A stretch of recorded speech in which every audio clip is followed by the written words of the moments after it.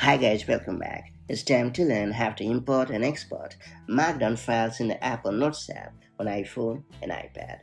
In iOS 26, Apple Notes app comes with a new Markdown support that allows you to seamlessly import and export files in the popular plain text formatting language. So whether you are a developer, writer, or content creator, this super handy feature can let you bridge the gap between your existing Markdown workflow and the stock note-taking app. That said, let's get started. So first we have to import the Markdown files into the Apple Notes app. To do so, just locate your Markdown aka.md file on your iPhone or iPad in the Files or your Writing app.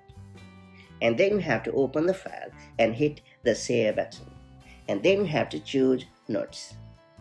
Then you have to tap on Import at the prompt to save the file to an Imported Notes folder. It's worth pointing out that on an iPad, you can import a Markdown file into the Apple Notes app by just opening the menu bar, just swiping down from the top of the screen and selecting File and choosing Import to Notes. From the file picker, choose your Markdown document and tap Import to confirm the action. The imported file will appear in the Imported Notes folder. There you can check that your formatting has carried over correctly. And when a Markdown file is brought into the Apple Notes app, the app automatically converts the plain text syntax into rich text, thereby preserving elements like headings, links, bullet points, and text styles such as bold or italics. And now it's time to learn how to export notes in the Markdown format on your iPhone and iPad.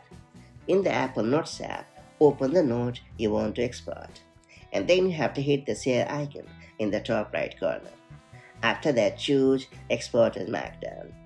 Then select where to share or save the Markdown file from the Share Sheet options. The exported file retains the note structure and formatting as standard Markdown syntax, thereby making it compatible with text editors, documentation tools, and publishing platforms that support the format. And that's about it. For those unfamiliar, Markdown is a pretty neat way of formatting text using plain symbols. It's widely used because the same file can be both simple, readable notes in plain text and fully styled content when exported.